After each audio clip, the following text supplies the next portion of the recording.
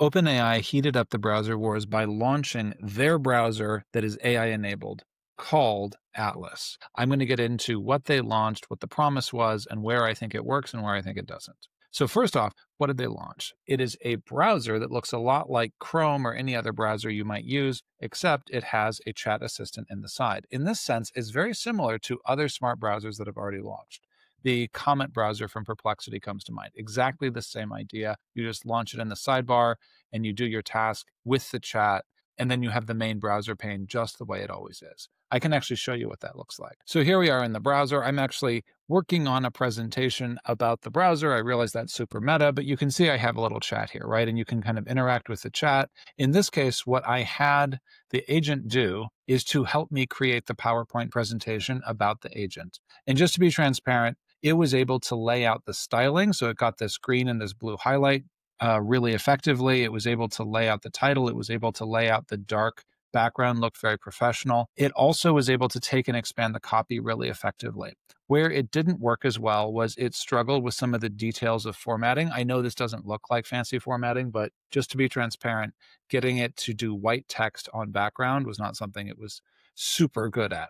But that's a minor nitpick, right? I don't want to go into that. I want to talk about the larger theme here. I wanted to try something that was a real life task and just to play with it and see how it worked. And I got to say, this is closer to useful browser utility with AI than I've had in a while. And that's what makes me bullish on the trajectory here. I don't know that this browser by itself today is knock it out of the water, incredible, we're going to dethrone Chrome. But I see the trajectory that this team is shipping on, and I'm super interested in where they go next. And I do think there's some really interesting opportunities in the way this browser modality works, so the way it interacts. So for example, if I say, please adjust the font size on this slide, it's going to take that challenge as we chat and actually start to do something. You can see it start to organize and turn the sparkles on and actually do something with my screen while I go and do other work. And so if I go and I look at other things, I can come back later. If I go and look at my LinkedIn, for example, I can then come back to my slide deck and see that it continues to work. Ironically, what the slide deck is showing is one of the things that I think is most useful here. Think about the boring work that you do on the web. Things like automating folder creation. That takes a lot of time. You can do that work much more easily if you just open a tab and you ask this browser to do it. Similarly, you can think about the work you would do as a writing coach. You can see it has these issues, right? Like it actually made it worse. And this is why I don't want to overpromise it. This thing does struggle with some of the aesthetics and some of the direct tasks. I also asked it to book a yoga class for me. It eventually got through, but it was about 10 times more painful than booking it myself. And so I look at these situations and I say, where are there linear tasks that I can get into that enable the browser to be at its best, not at its worst? And so instead of throwing it into something that has fairly high ambiguity like a PowerPoint, how can I give it a task where it's set up to succeed? In this case, creating folders is super linear. You can't screw it up. You create the folder, you name the folder, and you're done. Another one that I think is really effective is being a second pair of eyes on the screen. So if you're writing something, can it be a Grammarly or writing coach for you on the side? I realize that there are probably people at Grammarly that will hear this and sweat bullets, but I think it's fair. It can literally look at anything you're writing on the web and give you a fairly thoughtful writing critique. I think that's a great use case for it. I think another great use case is just letting the LLM do the planning and thinking for you where you have complexity. So a great example is look at this spreadsheet, perform some simple calculations off the spreadsheet. I don't really have time to, and then come back. As long as it's in the browser and it can see it, it can do that math for you. That can simplify budgeting.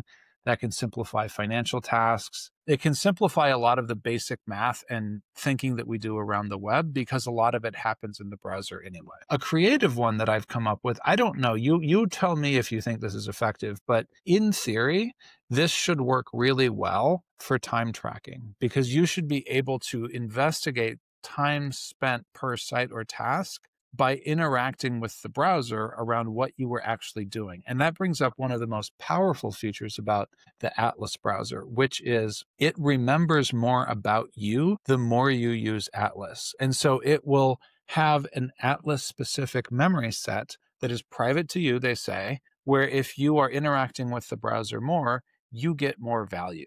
The browser knows you better. The browser knows your previous chats, it knows the previous places you visited, and it understands what you are trying to do because it has seen your work already. So those are some of the positives. If we turn around and we look at some of the difficult things, I think you saw some of them in the little demo I gave you. Like there's some challenges around ambiguous tasks like PowerPoint deck creation. I think there's also an unclear use case around the value of the utility they're trying to go for. So to unpack that, if it books your yoga session for you in 20 minutes instead of you taking 2 minutes to do it, is that really adding value even if it is doing all the work? I have questions. Another example, if it is going to be able to shop for you, do you lose the pleasure of shopping? Do you lose the pleasure of planning the trip? Planning the trip is one of the things that is right on that browser's suggested use case. So we have to think about what we want to do and whether we want to delegate that task to an AI browser. And that's going to become a very real thing because this is not the last update we'll see on this browser. This is not the last browser that's going to launch. AI browsers are a big thing. And that brings me to my final question, which is, what about security? Because right now, these browsers are taking in the text from a website. That's actually one of the great use cases for them is they can summarize text on a website. You can use them to look at YouTube videos and tell you what's in the YouTube video. You could probably do that for this video. But if you use them to do that and you are on the wrong kind of page, a prompt injection attack is possible. If someone has put text on that page that instructs an LLM to do something malicious, the LLM in the browser, it's not clear that it can distinguish that. In fact, there are known vulnerabilities in other AI browsers that I expect would persist here, where the browser will treat every piece of text it gets on the page, even malicious text, as part of the prompt. And then where are you? Because at that point, it just follows the prompt and the prompt injection attack succeeds. And so it seems like the LLM browser builders expect us to just watch these things browse around the web very slowly. And that's how we protect ourselves from prompt injection attacks. But to actually have value, we need to not have to watch them. They need to get faster, and we need to not have to watch them. And it's not clear to me yet how we can show and demonstrate safety. And I know the teams at Perplexity building the Comet browser, teams at OpenAI building this browser, they care deeply about security. So I'm not suggesting they don't, but I'd like to see the kind of browser safety card development that we've had with model safety cards, where we start to say, you know what? We know this browser is safe in these ways because we've tested it for these vulnerabilities. This is the known risk for this browser, and this is what you should use it for. Because otherwise, I think there's an assumption that either the browser is default safe, which is what Chrome has taught us, and that's dangerous here, or there's an assumption that it should never be used, which I think is also an overreaction. I do think there's real value here for what I'm going to call boring web work that is low ambiguity. If I want to just set it to do something very linear, like click around and triage my email for a long time in the background, and I'm going to go off and do something else and I don't care, and it's fairly low risk because maybe it's just making folders for email, fine, it can go do that. Anything that is like that, where it's like you can't screw it up, you just have to logically follow the task on the web for a long time, it's going to be great at that. And that's fine with me because we humans don't love doing that work. So if it wants to pick that up, that's great. So overall, my grade for this browser, C+, B- maybe, it's not really at a point where I think it's going to overtake Chrome, but it is much, much better than the web browsing value I've seen from OpenAI previously. So agent mode, I didn't get a lot of value from it. This is definitely better than that. And so I see the trajectory of this team, and I could see in 6 months, this is a really interesting browser. If you want my quick take versus Comet, I still prefer Comet a little bit because I think it has some data inputs and outputs on key sites that make it useful. I use it for LinkedIn a lot because I can see pending invitations through the Comet browser, and it's super helpful. It also has great plugins to Calendar. I expect that will get fixed with this browser too, but it's not there yet. And I find that the speed I get from that direct data input output is useful. I think we're going to get to a 2-speed web where we're going to start to see those data inputs and outputs becoming very useful for agentic browsers where they're available. And we're going to see slower service, sort of off-road service where the browser has to use the UI.